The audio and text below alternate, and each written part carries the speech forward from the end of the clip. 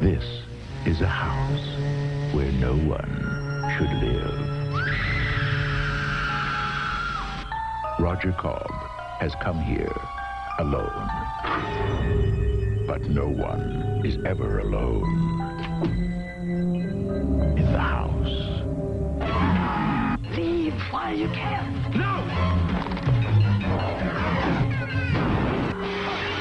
Sandy.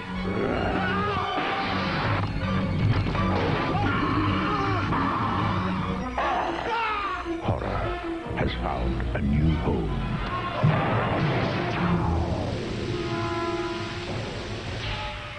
House. Enter at your own risk. Starts Friday, February 28th at a theater near you.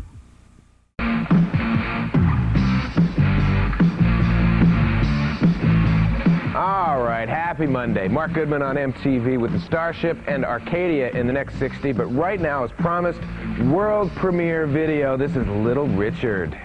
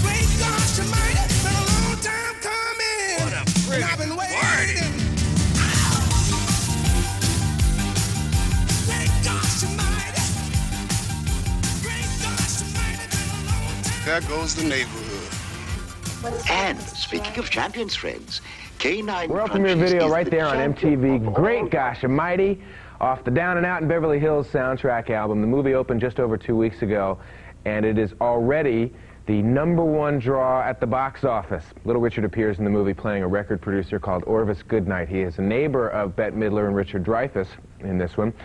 Little Richard said the only problem that he had making this movie is he didn't get along with the dog that you see in the video and, of course, in the movie. That dog, Mike the Wonder Dog, of course, has without a doubt stolen scene after scene in the film. In fact, he's so popular, we hear that this dog has his own limo, and maybe you know about this. He's made press appearances. He was on the Carson Show. He was on Letterman, Good Morning America. Maybe you even saw him. What a fascinating interview this dog was. I didn't realize he was so well read. Along with Little Richard, on the soundtrack album, we've got the Talking Heads, the Beach Boys, and an original score by Andy Summers. That album is due in stores this week.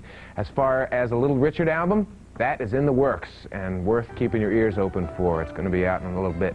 Now, we're going to get back to some video music here with Tears for Fears.